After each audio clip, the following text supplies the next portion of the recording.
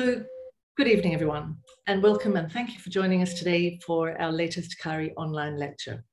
I'm Lindy Crew, CAARI's director, and it's my pleasure this evening to introduce our speaker, Dr. Erin Walcek Averett.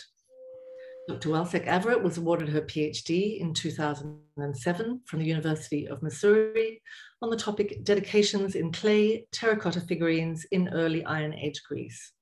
From 2008, she held the role of assistant professor in archaeology at Crichton University. From 2015, she's held the post of associate professor in archaeology in the Department of Fine and Performing Arts at Crichton. Dr. Averett has worked in a number of museums and galleries, and since 2013 has served as adjunct curator of antiquities at the Jocelyn Art Museum in Omaha, providing opportunities for her students to research dissertation topics and obtain curatorial experience, as well as curating temporary exhibitions. Dr. Averett has served on a number of committees and boards, and including as a CAARI trustee from 2013 to 2019. And we hope that she will return to the CAARI board for another term before too long. Since 1998, Erin has been involved with the Athienou Archaeological Project, directed by Professor Michael Tomasu. First as an excavator and materials specialist, and since 2003 as assistant director. The team is now working towards publication of the archaeology of Athienou-Malloura and the surrounding valley located in the Mesaoria plain. The survey and excavation undertaken by the AAP encompasses around 30 sites of various periods, from prehistoric, classical Hellenistic, and small hilltop sites dating from late Roman through Ottoman times. The most extensively studied is the important Cypriot to Roman rural sanctuary we will hear about today. Erin's research interests include ancient religion, figurine studies, Eastern Mediterranean interactions, the construction of gender in the ancient Mediterranean, digital archaeology, and 3D imaging. She's the author of multiple single and co-authored research articles and is responsible for publishing the terracotta figurines from the rural sanctuary at Athienou-Malloura. Along with her co-authors, Derek Counts, Kevin Garski, and Michael Tomasu, Dr. Averett has recently published Visualizing Votive Practice, Limestone and Terracotta Sculpture from Athienou-Malloura through 3D Models. And you can read more about, and indeed download, this innovative digital volume through the CAARI website by visiting the newsletters page and clicking on the March 2021 issue. I would now like to invite Dr. Walcek Averett to present her lecture entitled Beyond Representation, Cypriot Rural Sanctuaries as Vibrant Assemblages. Thank you. Great. Good evening or morning or afternoon, and thank you, Lindy, for that introduction and the generous invitation to give a talk here today. I'm excited to share my newest research with you, which continues to explore votive religion at Athienou-Malloura, but I've recently started to rethink how votives work, inspired by some new theoretical approaches that ask us to question traditional divisions between things. Cypriot religious spaces are the perfect places to explore these new ideas, since they are spaces where we already know divisions collided. And so I'd like to share this very much work in progress with you today, and I welcome any feedback or criticisms. The views towards Cypriot art presented here by Frederick Norman Price in 1931 are quite typical for the time and are familiar to most of us that study Cyprus today. He says, the archaeological remains of Cyprus are so distinctive, so unlike any other Mediterranean area, that the most varied opinions have been held as to the position to be assigned to the island in ancient history. It has been considered one of the original foci of civilization or an integral link in the chain of communication between East and West. On the other hand, it is possible to regard the island as a stagnant backwater into which odds and ends of the culture of neighboring nations strayed at intervals, and this seems to be the correct point of view in respect of the sculpture. The artistic production of the island was thus simultaneously viewed as unique and interesting as products of the island as a dynamic crossroads, but at the same time, it could be derided as stale and conservative, products of a backwater. Although scholars now reject such negative views, the framing of Cypriot art as somehow conservative or repetitive persists even if couched in less explicitly negative terms. Antiquarian excavations on the island in the 19th century unearthed a wealth of spectacular figural art that created a sensation and eventually formed integral components of many European and American museums. Yet, from these first findings, Cypriot art was caught between worlds, neither Greek nor Near Eastern, aesthetically interesting or shocking bad art.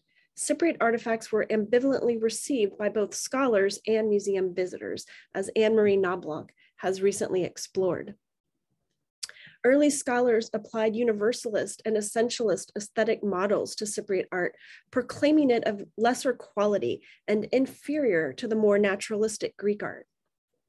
While this aesthetic approach fell out of favor, the study of Cypriot art in the later 20th century continued to rely on traditional art historical methods to analyze formal qualities, especially style and iconography, in order to establish typologies and chronologies of material classes. These approaches essentially neutralized these objects by privileging their formal qualities over their social relationships and how they functioned in Cypriot sanctuaries. By privileging votives as art objects, there is an underlying assumption that they are representational, meaning they signify the ideas of the patron that commissioned them, or the artist who made them, or the worshiper who obtained them, and therefore that they reflect the values of the society that created them. Style and iconography were also used to identify external influences, as if style was imprinted upon them, or even to support the tenuous evidence for foreign domination, colonization, or migration that became common ways to interpret change on an island considered a crossroads. The time is ripe to approach Cypriot art from a different angle. Inspired by new approaches to things, this contribution considers the way objects functioned in Cypriot society, how they were efficacious, their social roles, and how they enacted agency through interactions with other things and people. My talk today will focus on a particular type of art, votive figurines and statues, to explore new ways of understanding how these objects worked and why so many of them were long-lasting. My study will use the rural sanctuary at Athienou-Malloura, which was scientifically excavated and therefore provides nuanced details on votive context over the long use of the sanctuary as a case study. By exploring how votive dedications worked, we find that far from being products of a stagnant backwater or exemplifying some sort of innate conservativeness, Cypriot art was highly effectual, even as the use and nature of these sanctuaries changed over long periods of time. I want to explore how Cypriot art functioned by applying a suite of theoretical perspectives that can be broadly grouped under the concept of post-humanism. These critical theories share a common goal to decenter the human experience and explore alternate ways of understanding the world, to explode ingrained dualistic categories, such as culture versus nature, human versus thing, human, animal, mind, body, material, immaterial, and instead understand these categories, boundaries, and relationships as porous, unfixed, and always changing in a constant state of becoming. As boundaries and relationships are questioned, the already contested nature of agency is further complicated in post-humanistic approaches. Although the various theoretical perspectives do not agree on details, there is a general consensus that agency is not exclusively anthropomorphic, and that things, animals, and landscapes can also exert some form of agency. In particular, today, I apply these theoretical approaches to votive objects through the perspective of new materialism and assemblage theory. New materialism emphasizes the materiality of things and their entangled relationships with humans and animals and landscapes by rethinking the property of matter itself and materials in the context of new ways of thinking about the world. And although the literature on this is vast, I just want to call out one recent book that was very influential for my work. This is an edited volume by Lucia Talla and Louise Steele, And in particular, Steele has very creatively applied these perspectives to Cypriot tomb groups. New materialism calls attention to how matter changes, develops, merges, and is always in a state of becoming and interacting with other things, and necessitates a focus on experience. In these views, matter is seen as vibrant, fluid, and dynamic. Rather than being defined by discrete boundaries, the properties of things emerge through their relationships. Assemblage theory is a less coherent theory and a little bit more difficult to grasp than a set of theoretical tools and ideas, which can be related to new materialism. This perspective recognizes that things emerge through their relationship with the world, and these relationships are called assemblages. Assemblages can be associations of things, materials, ideas, and living things. They are temporary and heterogeneous, and as Yanis Hamalakis describes, about the relationship of in-betweenness. And unlike our traditional archaeological use of the term assemblage, assemblages in this perspective are not chronologically bound. Like new materialism, assemblage theory understands things as dynamic and active. It also understands the world as consisting of assemblages existing in a constant state of flux and becoming. And so just to give some examples of this, assemblages can range from things. So a terracotta figurine is an assemblage of clay, inclusions, water, and maybe pigments. They can be events. A figurine is crafted by a coroplast working with materials and tools coming together in one moment. To landscapes constructed through relationships between humans, animals, things, and the environment. To concepts such as a household. Assemblages are not static, but are in fluid processes in a constant state of flux. For example, a statue is originally formed as an assemblage between materials and a sculptor, but it then becomes part of another assemblage as it is dedicated in a sanctuary, and then changes assemblages again as it is used for construction fill, as you see here. Once the statue is excavated in 2019 by an archaeologist, it then joins a new assemblage. And here we have Mike Tomazu, even if he can't join us live. It can join a new assemblage as excavators and visitors at the site marvel at the statue. And then it can join a different assemblage in the lab as it is conserved and prepped to turn over to the museum.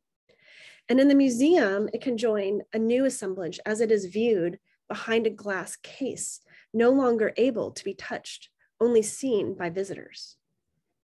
We could explore the same flux with the household assemblage as people, architecture, and things are constantly restructured or even destroyed, and as part of the household can join and leave other assemblages.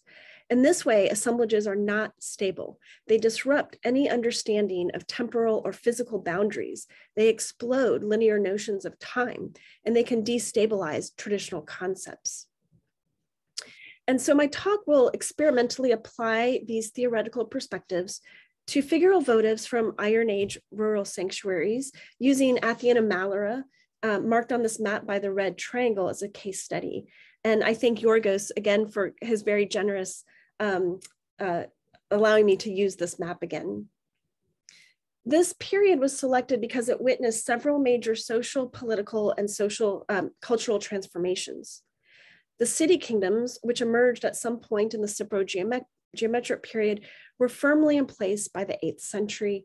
These polities, however, were not stable, and in the Cypro-archaic and classical periods were a time of destabilization as kingdoms vied for power and their numbers grew and contracted. As these kingdoms were emerging, growing, and consolidating, we see the establishment of sanctuaries, marked here with black triangles, across the island, and in particular, the growth of rural sanctuaries. Our understanding of the Malloura sanctuary is hindered in the same ways as most Cypriot sanctuaries are, by the paucity of textual sources and the complexities of the iconography. The archaeological evidence, artistic depictions, and inscriptions allow us to partially reconstruct ritual activities, including images of deities, animal sacrifice, feasting, music, dance, the burning of incense, the lighting of lamps, prayer, masked performances, and offerings to the divine, even if the details of specific events, deities, and beliefs are lost. As I hope to demonstrate today, these delineated religious spaces were dynamic places where humans, animals, things, and the supernatural collided to perform and co-create religious spheres that were distinct, yet also extensions of settlement areas and mortuary landscapes. While the finds within the sanctuaries are remnants of activities performed, some artistic representation, like this very well-known 4th century stele from nearby Golgoi, remind us of the people and the divinities that used these spaces, collapsing time and boundaries between mortal and divine worlds. And here we see a family and worshiper bringing offerings and praying to Apollo, who is enthroned behind his altar, while worshipers dance, play, music, and banquet below.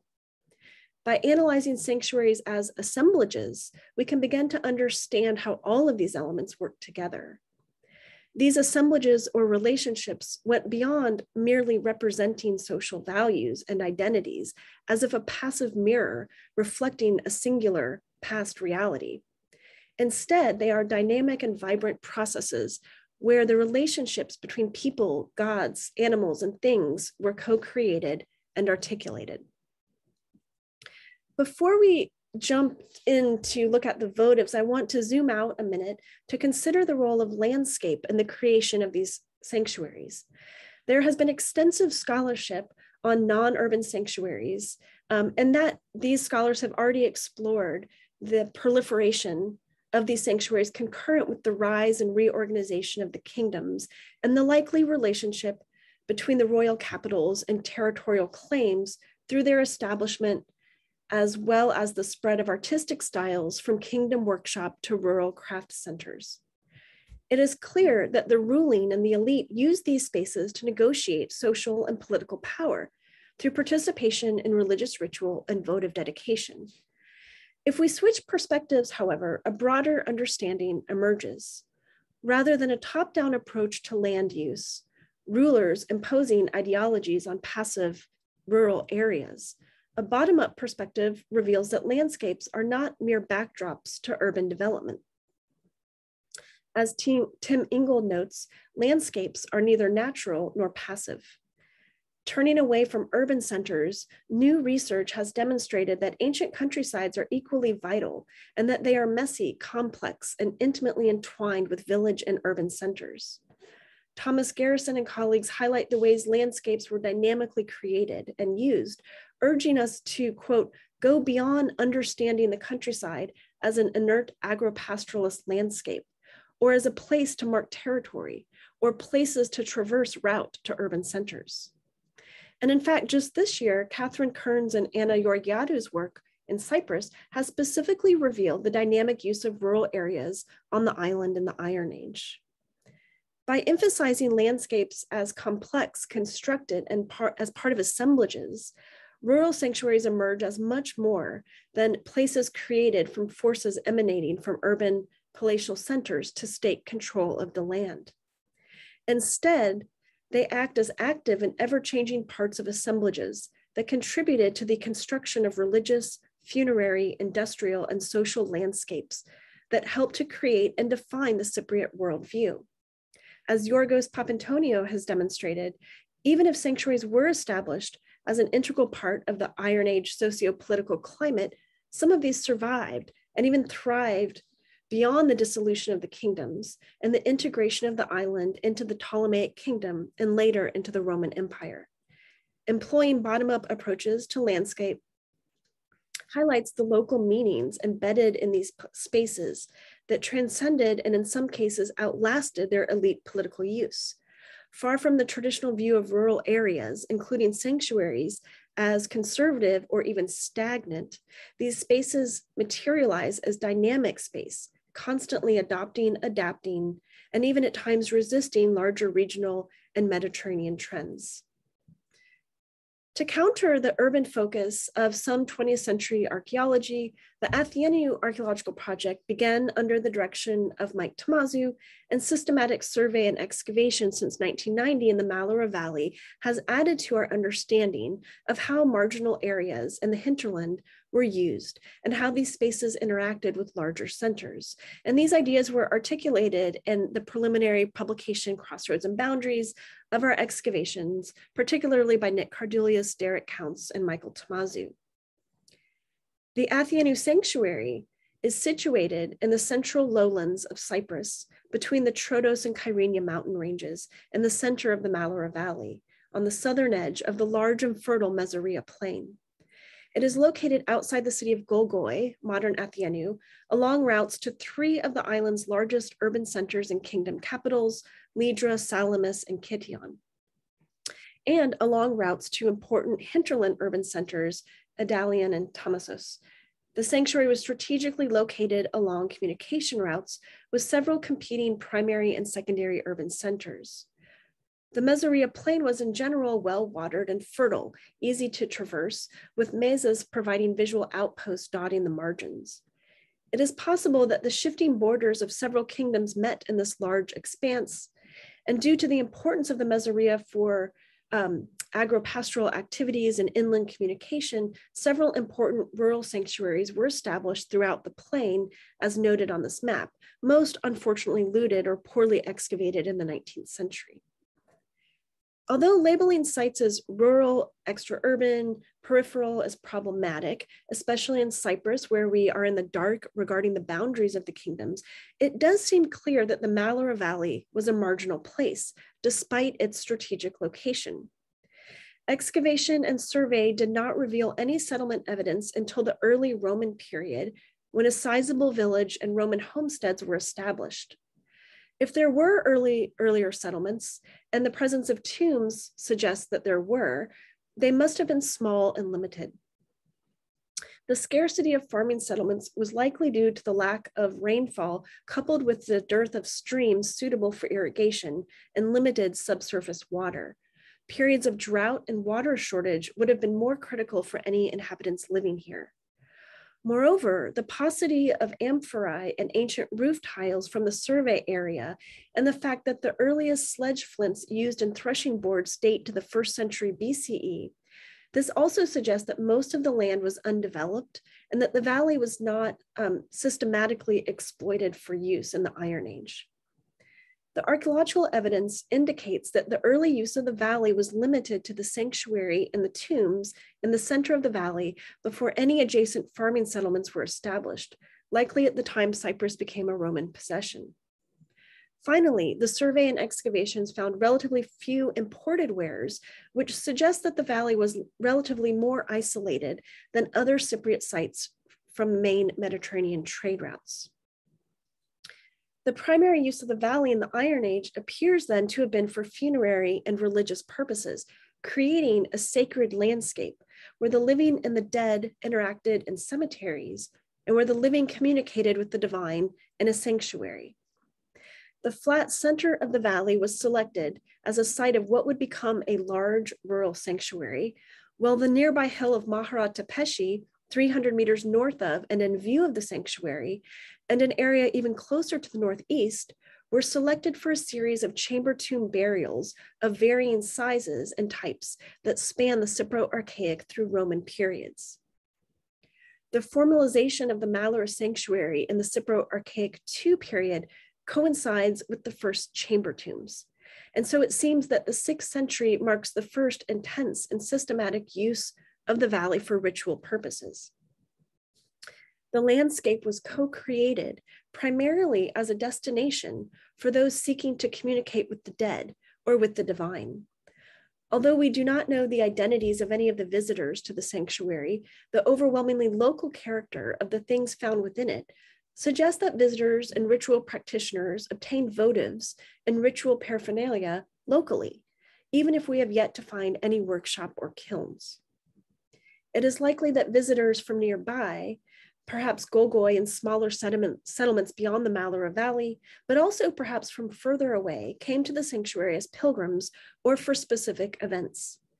The range of people coming to the sacred area each helped co-produce the sanctuary as a distinct locality, symbolically charged with meaning, and applying the new materialism and assemblage theory approaches, we can understand that people, things, and the landscape worked together and became entangled with actions in this marginal space. With this in mind, I want to turn briefly to consider Astrid van Ooyen's critical work on the concept of rural time. The stereotypical views of rural areas range from seeing them as conservative, backwards, isolated, and passive, to alternatively viewing them as romanticized and idyllic places removed from the negative aspects of fast urban life. And although different, van Ooyen demonstrates that both assumptions construct a different temporality for the countryside.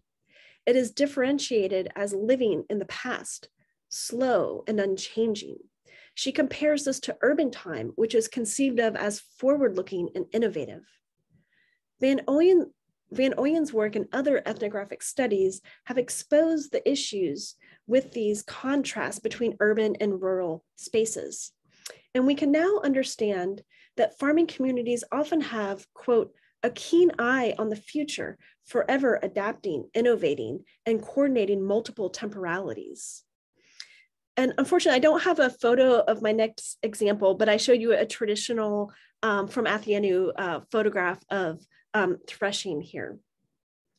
A great example of this innovative use comes from our own area of study, noted by Rick Yerkes. In Athienou in 1926, two itinerant craftsmen specializing in sledge construction hooked double threshing sledges to the only tractor at the time on Cyprus, which happened to be in Athienou. And thus they innovatively combined traditional tools with modern machine-driven equipment.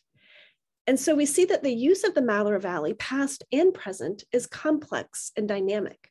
While the landscapes and objects within it were local, they also participated in broader island-wide stylistic, social, and religious networks. While the sanctuary was located in a marginal valley, it was the focus of wealth deposition, religious rituals, and sustained use for over 1,000 years. The tenacity and importance of this particular site in the middle of the valley is demonstrated by the long use of the area for burial and ritual, and by its connectivity to other places around the island. And so far from isolated or backwards, this sacred landscape was dynamically created as a deliberate place for sustained ritual use.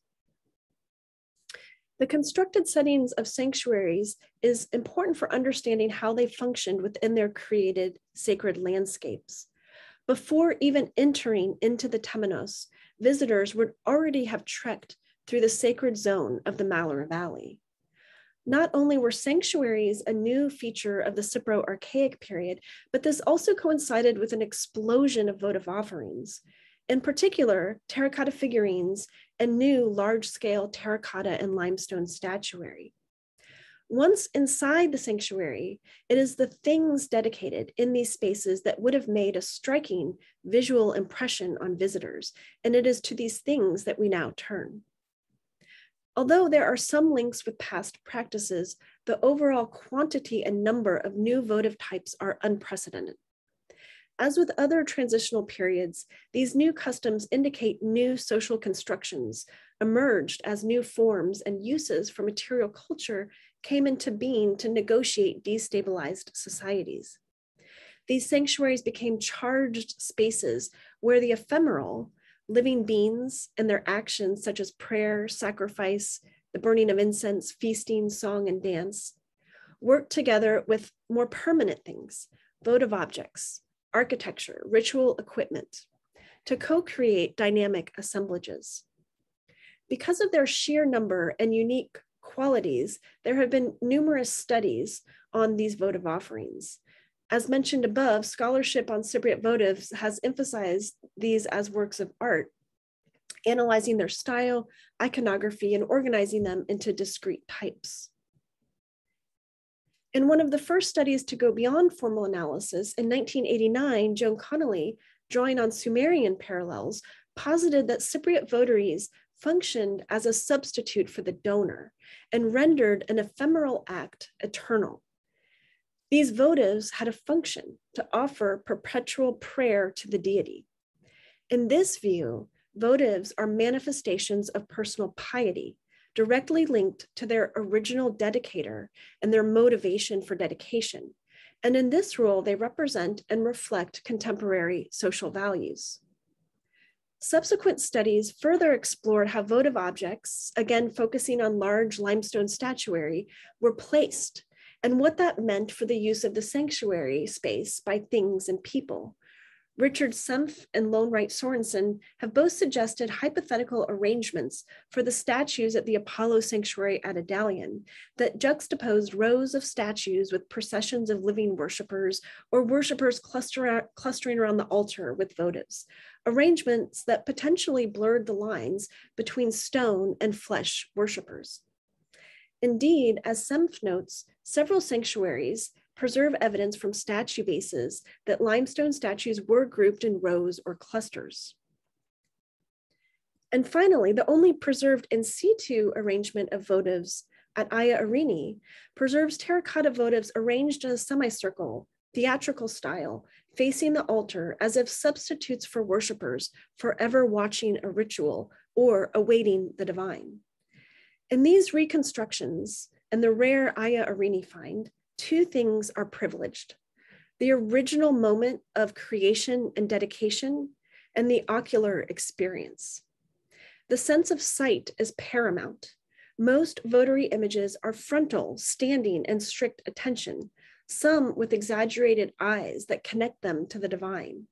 And rows of, or arrangements of votaries are visually linked to rows of worshipers inhabiting the same space.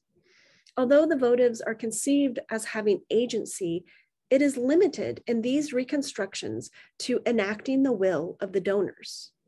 The votaries literally functioned as petrified versions of worshipers, set in stone or fired in clay, immobile and passive. This fixity is linked to their assumed timeless original intent to offer perpetual prayer on behalf of their donor. This visual experience is also emphasized by studies that focus on what the type, the style, the attributes, and the dress of the figures communicated.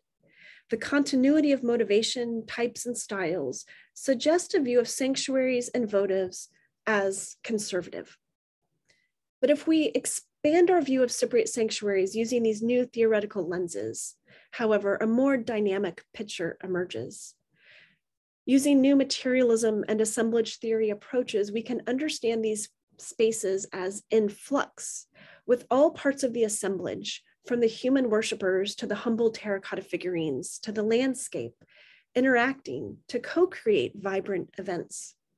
The votives can be seen to function not as passive, petrified worshipers, but as active and essential parts of the assemblage. And rather than conservative, standing in attention for generations, the assemblage is in a constant state of change and a continual state of being created anew, changing and decaying. By expanding our chronological view of dedication, we can see that at many sanctuaries, votives seem to have been curated, perhaps by cult personnel or even worshipers. Some remained on display for long periods of time, while others were moved, buried, or reused for other purposes. The Malloura sanctuary, despite its marginal location, as we have demonstrated, was one of the longest used ritual spaces on the island. Established at the end of the Cypro-geometric III period in the 8th century, the sanctuary flourished in the Cypro-archaic II and classical periods when the open-air temenos was built up with a series of small structures. One larger open structure highlighted in red and a smaller structure highlighted in blue. There were also hearth altars in addition, and the deities worshipped received thousands of offerings of limestone statues and terracotta figurines. At the end of the 4th century, when Cyprus was subsumed into the Hellenistic kingdom, the sanctuary was completely reorganized. Earlier votives were gathered up and used as fill to level a redesigned space. A larger, more regular sanctuary wall seen here in red, demarcated the sacred area with a monumentalized entrance on the north side. A large Pise platform altar, likely with earlier antecedents, marked the open courtyard. And we can also now see evidence for arrangements of votives. And here you see statue bases in a row. And we've also recently uncovered several platforms and display areas down here in the southern part of the sanctuary. Our knowledge of the sanctuary use during the Roman period is still tenuous, but the presence of several Roman lamps that date to now the 4th or even the 5th century AD, including one with a Christian cross, and Roman pottery is clear evidence that the sanctuary was still in use and underscores the long and complicated use of this area.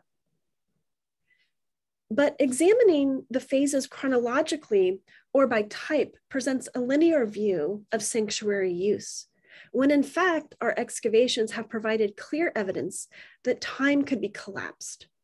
For the 4th century reorganization, some of the earlier votives were gathered up and used as fill to level the area. Although they appear haphazardly included with dirt, pebbles, and cobbles, they continued to imbue the space with their sacred presence. Beyond this, we do know that certain votives were selected to be retained, and they remained on display in the new Hellenistic and Roman sanctuary. We often privilege sight and display, but we should not assume that votives, divine images, and ritual instruments that were not in view were any less powerful in their varied context as votives that remained on display. And there was likely a more complex interplay between sacred objects that were hidden and unhidden. We have several examples at the sanctuary of earlier votives being intentionally retained, not placed in the construction fill, and likely on display in the reorganized sanctuary. And this stunning photograph shows you one example. Here we have a Cypro-archaic male votary wearing Cypriot shorts and a t-shirt, lying just over a Hellenistic statuette of the god Pan. Both were found in the same level, resting on the Hellenistic sanctuary floor. Votives separated by hundreds of years or more seem to have been displayed together, and this is not an isolated incident. We have found many examples of Cypro-archaic and classical figurines and statues in the Hellenistic through Roman sanctuary levels. And here I show you one example. We have a Cypro-archaic terracotta warrior figurine and a terracotta mask dating to the very end of the Cypro-archaic, beginning of Cypro-classical period. Both were found in the same level, which was completely Hellenistic, only Hellenistic ceramics. And it seems to be associated with some sort of platform or Hellenistic display area that we recently uncovered. And here we have other examples of a Cypro-archaic Egyptianizing head and a Cypro-classical votary, again, also both found in the later Hellenistic sanctuary. Beyond selecting older votives for display in the new space, several larger limestone statues were built into stone courses of the new peribolos.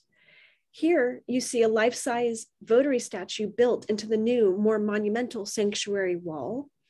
And here, a limestone face from a bearded votary also built into the new wall stone courses. While some of these repurposed statuettes were likely visible in the wall, others, like this face, were not. Both have been reused in new forms with new significance than the original intent of the donor, and such practices are not unique to Malloura. At Malloura and other sanctuaries, we have evidence that votives were displayed together on bases and pedestals, accumulated in groups, rested against walls, plastered into walls, placed on benches, accumulated around altars, hung on walls, or maybe even trees. Although larger votives, like limestone statuettes and statues, were plastered into bases or walls. And here I'm showing you one of our display areas with statue bases. And right here, you can see little feet from a statuette that were plastered into the base here. But smaller votives could easily be moved. They could be touched, moved, displayed, redisplayed, handled for use or as part of rituals. But even fixed statues, as we just saw, could be moved, built into new walls. Nothing was permanent.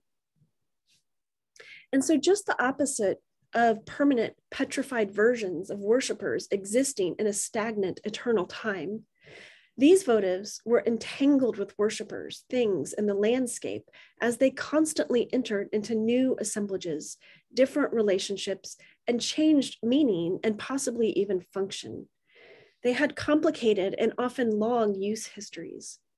More than this, they actively co-created object worlds. Lynn Miskell has described object worlds as an enmeshing that combines persons, objects, deities, and all manner of immaterial things together in ways that cannot easily be disentangled or separated taxonomically. In addition, these object worlds are fluid and lacking containment. They spill out from their original assemblage. They are not static, but are dynamic and changing from the moment of their creation to the moment of their reuse. In her exploration of Sumerian sculpture, Jean Evans concludes that Sumerian votive identities were not fixed at the moment of their origin, but shifted repeatedly over time through human interactions to produce multiple meanings of each object. In Cypriot sanctuaries too, each dedicated object had a meaning that extended beyond its original creation and function and acquired new significance as it became entangled with other votive objects, humans, animals, and the built sanctuary. Lone Wright Sorensen describes the phenomenon of new Cypriot votives found together with old ones as presenting viewers with different pasts in a continually forward-moving present. And so they were instrumental in upholding links with the past and for marking out the sanctuary as a place of memory. These rural sanctuaries then were not stable in a process of becoming as votives could be, as Jean Evans remarks, disassembled and assembled, made and remade. This argues against any notion of an eternal rural time stuck in the past, and also against any straightforward connection between object, representation, and meaning. Moving beyond our scholarly emphasis on periodization, which privileges the initial creation, motivation, and use, we can understand the complex entanglement that occurred over time between objects and people. For example, a Cypro-classical statue found in a Hellenistic floor level is a Hellenistic statue. A Cypro-archaic limestone votary built into a Cypro-classical wall is now part of a classical assemblage. Separating the analysis of votives by material, chronology, and stylistic evolution does not do service for their complicated uses. And so far from inert votive displays, they were dynamic, vibrant things with multiple uses and meaning, as each generation of worshipers recreated meanings and identities distinct from the original motivations of the donor. Iconic images like this in situ votives grouped around the altar at Hagia Eryni, now assembled frozen in museums in Stockholm and Nicosia, or arrangements like the Frangiza one constructed during excavation and again created in a static museum display are misleading and in some ways contribute to the assumption that rural sanctuaries were stuck in eternal time, when in reality these arrangements like Hagia Eryni depict a single moment at the time of disuse and decay as the sanctuary was flooded and fell out of use, only to enter into a new assemblage as it was excavated and entered into relationships with 20th century archaeologists and audiences. As we have explored, sanctuaries were places where things seep from their boundaries to interact with worshipers through generations. The ultimate function of sanctuaries, however, was to facilitate communication with the divine. And so for the last part of my talk, I want to hone in on two ways that I think Cypriot votives accomplish this, through presencing the divine and through the power of accumulation and repetition. Sanctuaries were spaces where the ultimate boundary could be exploded, that separating humans from gods. Objects work together with the landscape, worshipers, and events in the sanctuary to presence the divine. This concept, based on Gumbrecht's idea of the production of presence, was further developed by Beate Pongratz-Leisten and Karen Sonic to explore how images of the divine can exert agency and can even transmit their divine agency to other objects or people. For Gombrich, producing presence meant to put things into reach so that they can be touched. But Pongratz-Leisten and Sonic go further to assert that presencing can use multiple modes of making the immaterial material, accessible, and relatable.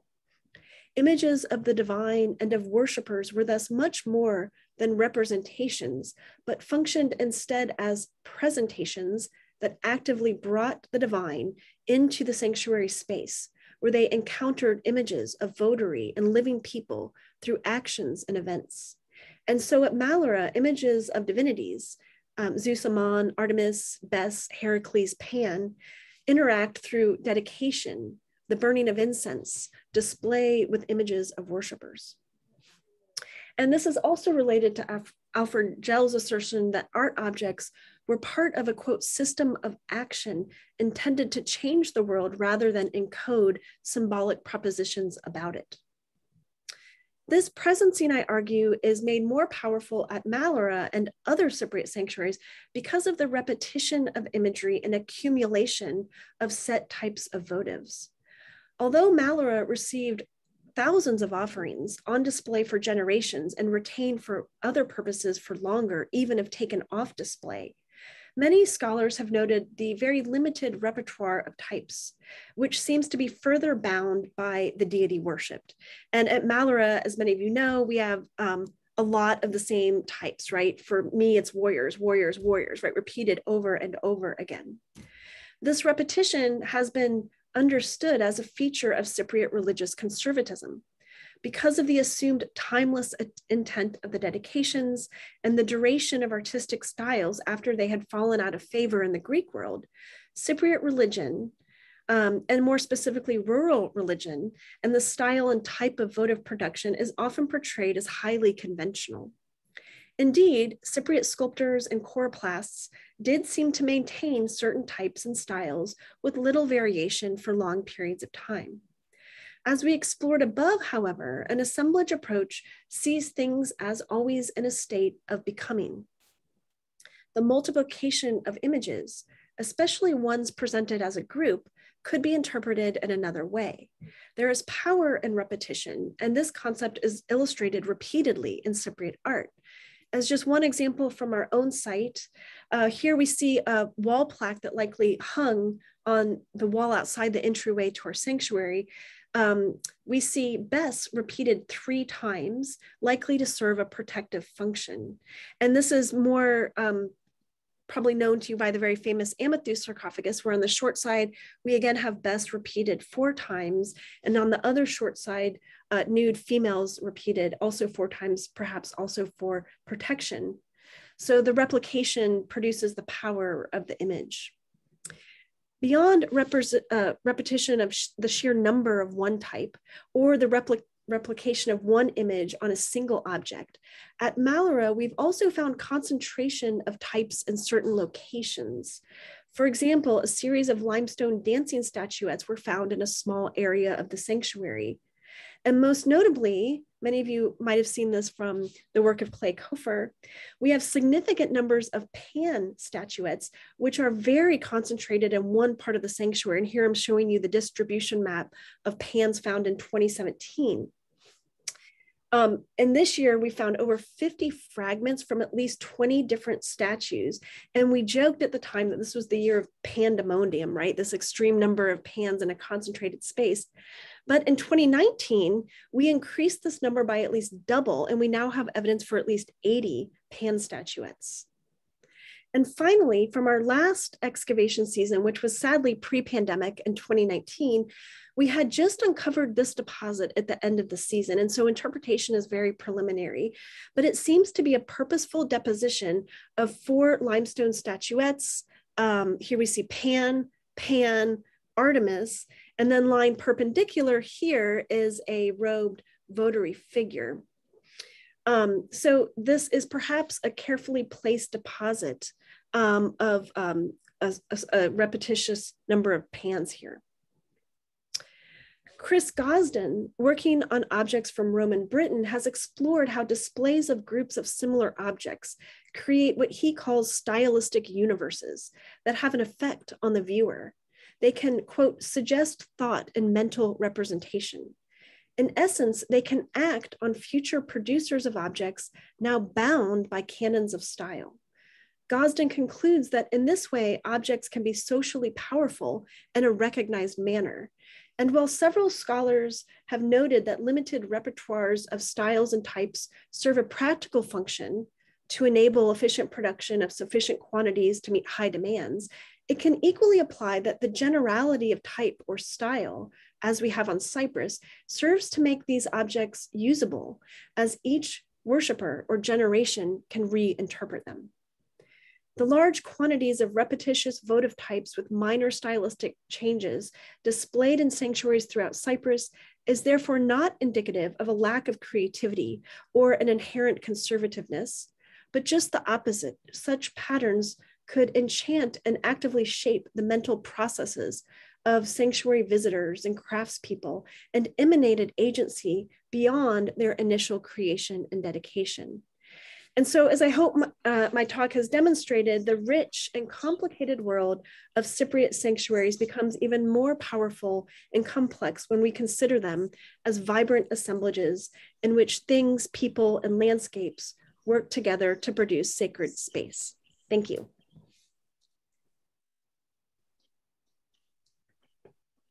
Thank you so much, Erin. That was very interesting. My mind is reeling, and I'm sure there must be many, many questions.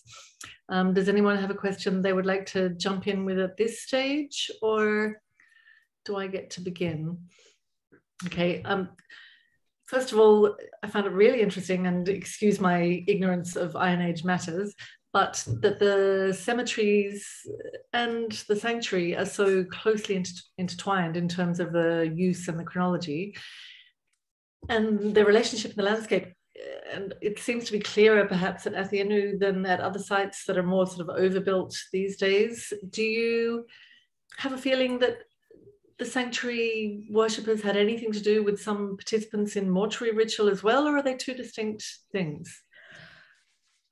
We don't know that for sure, right? But we do have some overlap in material that we find in the tombs and in the sanctuary. So I think that their use is related in some way.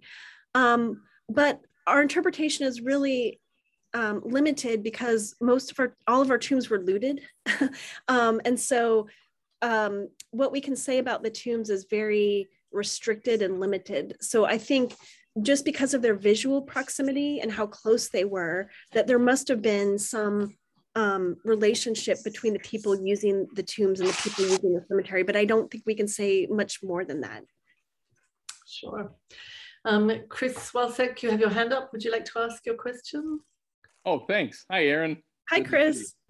No, Chris is my uncle. I'm a meteorologist, atmospheric scientist. Are there any tree ring climate records from the era that you are studying? Oh gosh.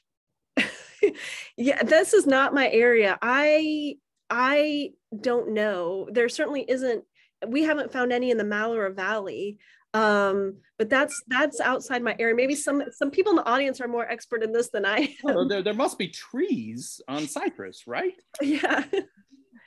There is a lot of work being done to try and sort of get the tree ring record going back. And Stuart Manning of Cornell University is working very hard with a team also from the Cyprus Institute on this. And they've got, but I don't think they've quite made it back this far as yet. But if you take a look at Stuart Manning at Cornell and Britta Lorentzen in the lab at Cornell they're the people doing the work on this. Beautiful, thank you. And we have a question from Nancy Serwant. Can you say more about the apparent deliberate breakage of many of the objects before their placement in a secondary context? Yeah, it's not, I don't know if it's clear. I mean, some of them were broken before they were reused as fill. I haven't detected any meaningful patterns. Again, we are still in the process of studying all these in detail. From the figurines, it seems that they break at weak points. So I don't know if they were deliberately broken, you know, heads break off, arms and legs break off. So far I haven't detected any meaningful patterns other than maybe they were kicking around for a while, right? Because they weren't whole when they were buried in the fill, or maybe they were broken when they were put into the fill. And it's really hard to tell the chronology of the breakage.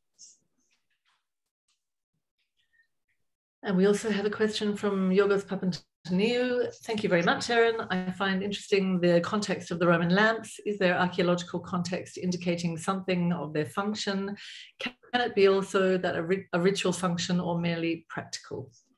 Yeah, so the Roman phase is the least understood phase of the sanctuary.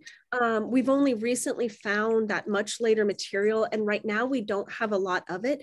It's being studied by Jody Gordon, as you know, and so we don't have a lot of lamps, and so it's not certain how the sanctuary is being used, especially in the 3rd and 4th and maybe even to the 5th century. Yeah, it could just be practical. Maybe people are just coming to take a look. It's not necessarily ritual. We also know that there's some interaction between the Roman settlement and the sanctuary. One of the statuettes of Zeus Ammon, the incense burner, was taken from the sanctuary, or we assume it was taken from the sanctuary, and we found it in that settlement. So there seems to be some interaction between those two, but we don't have enough material, and the little we do is still being studied to say for certain what the nature of the use was. Yorgos had a subsidiary question that I didn't quite catch in time, asking, do we see any difference when it comes to comparing the existence of lamps in the earlier periods? You mean difference in terms of quantity or where they're found?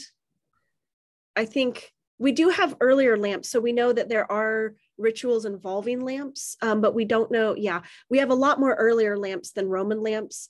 A lot of the contexts are from, anybody who's been to our site knows, looters' pits are everywhere. So I don't know enough about the context of all the lamps. I haven't done a study on that. But I think that just the quantity, there's a big difference. There's far fewer from the Roman period than earlier periods.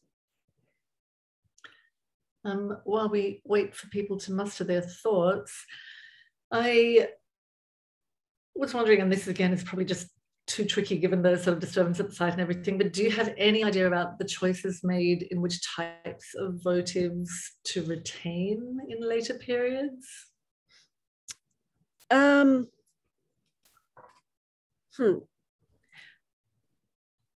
Yeah, like what you're asking, what's the criteria used for what votives get put in fill, which get built into the walls, which get displayed.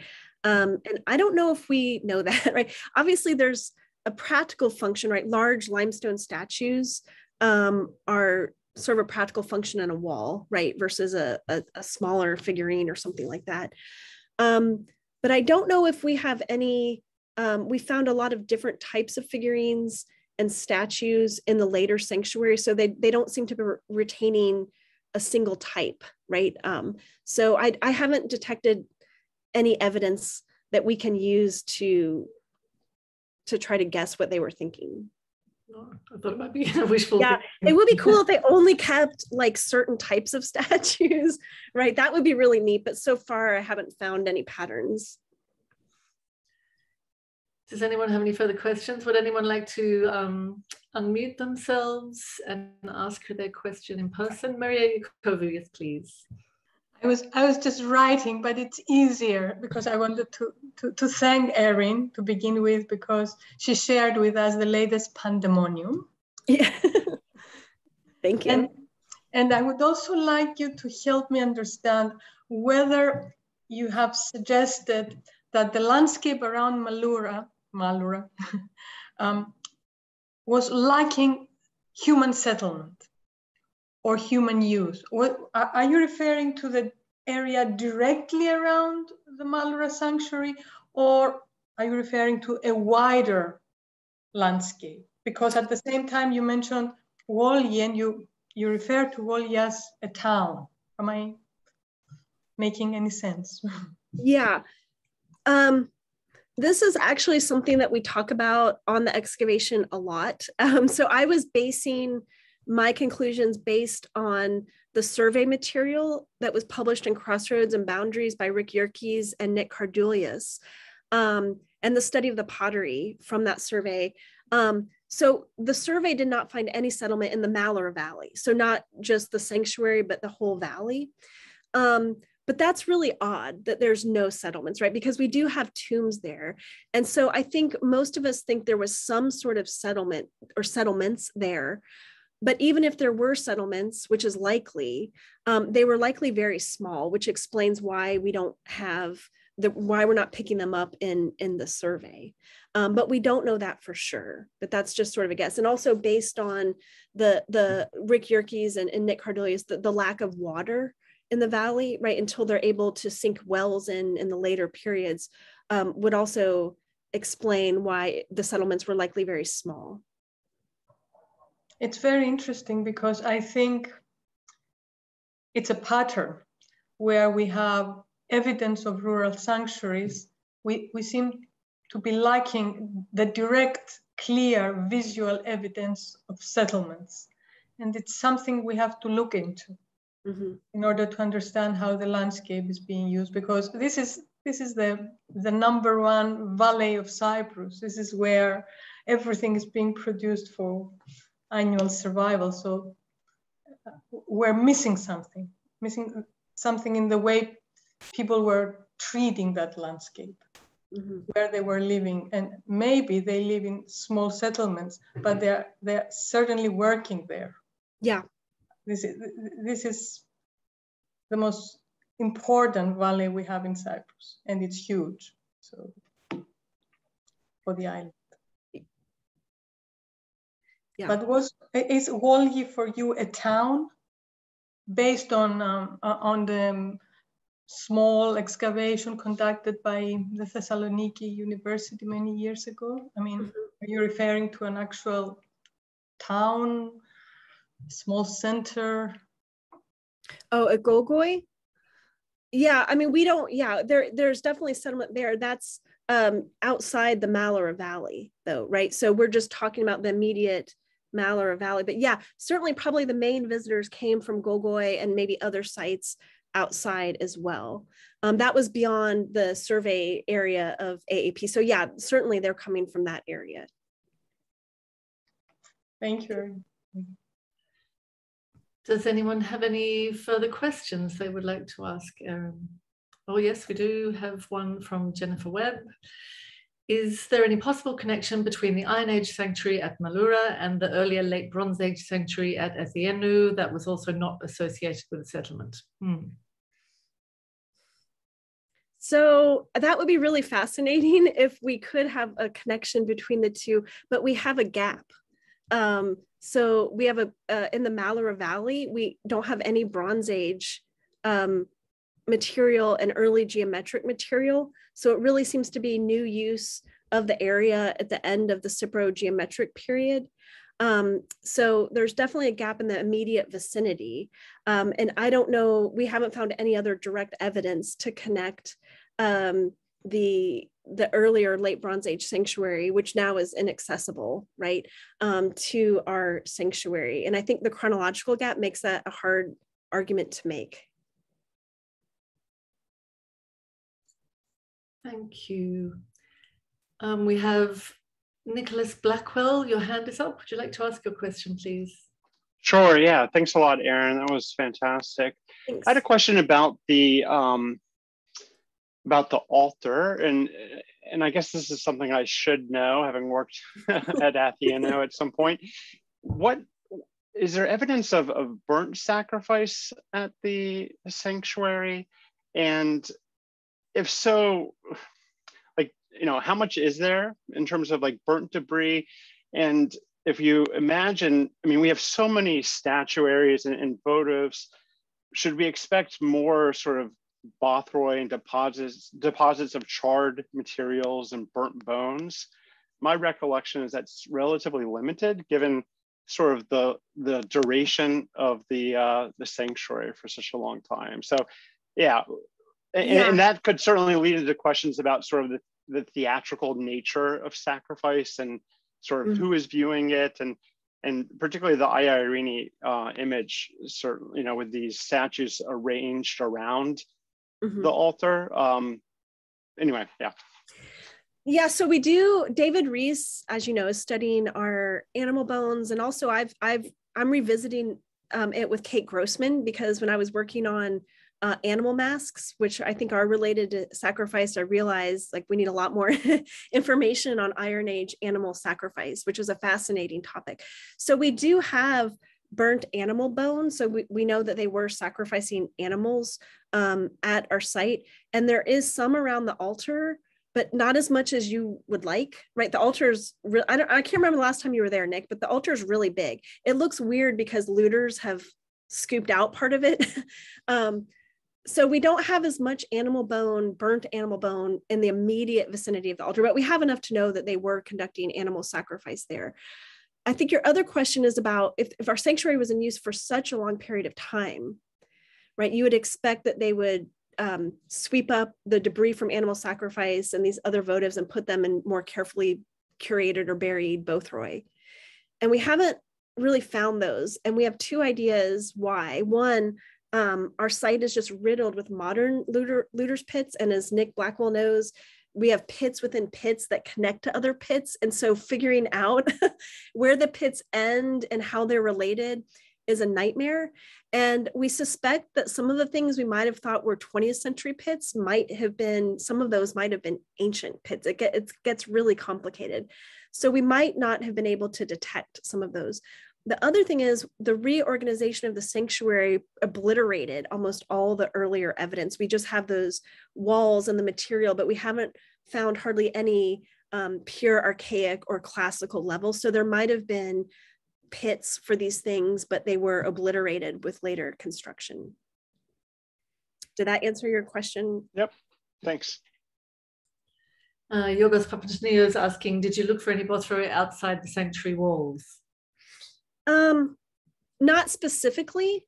Most of the excavation has focused on finding the walls and the boundaries of the sanctuary. There has been some test areas, but none of those have picked up bothroy.